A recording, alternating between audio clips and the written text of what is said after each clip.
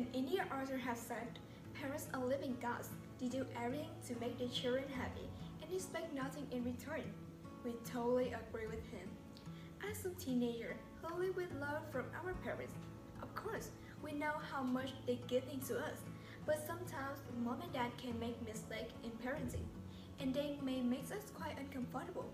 So me, Phúc, and my friend Hồi Minh Quý from class 91 from Minh Junior High School make a small project to help every adult realize their invisible downside in parenting and give them a way to solve the distances between parents and children.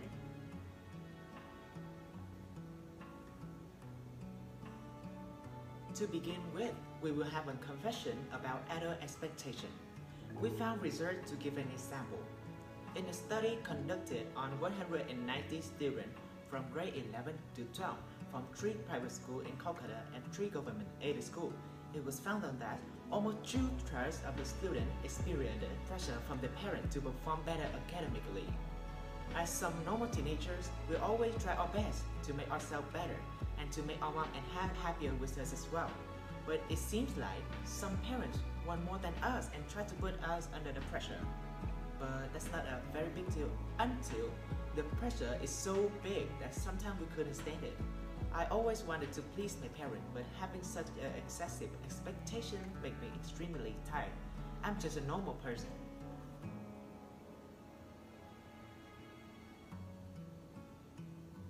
In addition, we are very fortunate because we were born in a time of peace, in an era of development.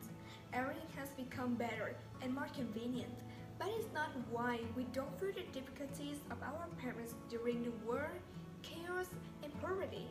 As time goes by, life changes, humanity innovates to improve our lives and help fix all the problems that you are complaining about. Instead of telling us why that we have everything but not get better, since we're in the period age, this is also quite sensitive period, and it's easy for children to develop a negative direction if they are not respected and corrected properly. Furthermore, in the past, some people were affected by many false prejudices about power, family, and especially sexual orientation. And some of them have kept that lack accuracy way of thinking up to now. But if the children have a better idea about those prejudices, parents will object to it.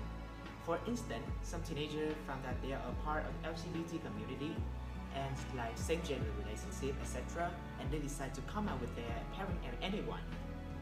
But some adults still think children don't know anything. Everyone should have at least a child, and moreover, relationships with the same gender are harmful, so they ban it. Even everyone will stop talking and thinking badly behind those teenagers. And they were thinking like, do you know me? Really know me? Do you have opinions about my opinions? I know what I'm doing. I deserve to do what I want.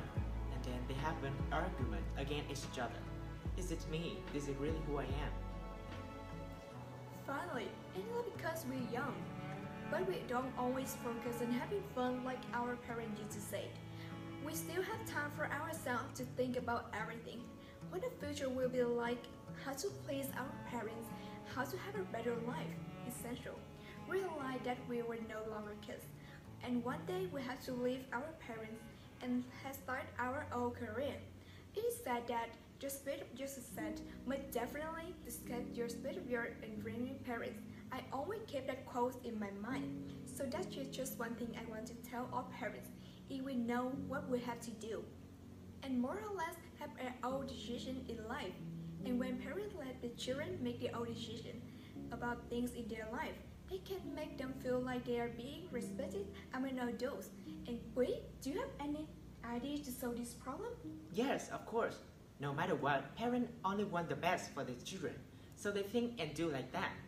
Then first, before complaining out everything with something with others, we also need to take a look at ourselves. If there are any mistake, and if you have, fix it, so you don't disturb your parents too much. And what about parents? What they need to change?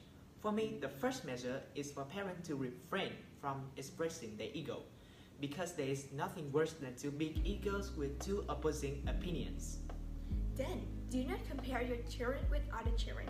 People should pay attention to avoid it if you don't want your child to get hurt. And the last thing I want parents to know is respect your child's personal space, because children will develop a greater sense of privacy and may be less likely to spend time with their parents as they did when they were children. Hope the above tips will help you to accommodate your children to process of growing effectively. And it's almost the end of the presentation, but before it's over, we will give a quote said by Dr. Tonya. On a journey, parents should act as a companion, set goals together with their children, and measure and build ways for their children to overcome difficulties and complete that journey. And of course, parents are still parents. They always love their children as much as they can.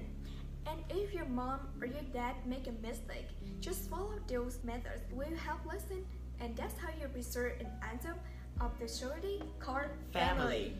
That's all we could talk to you right now. See ya, stay safe, and and good good luck. luck. Bye Bye-bye. bye.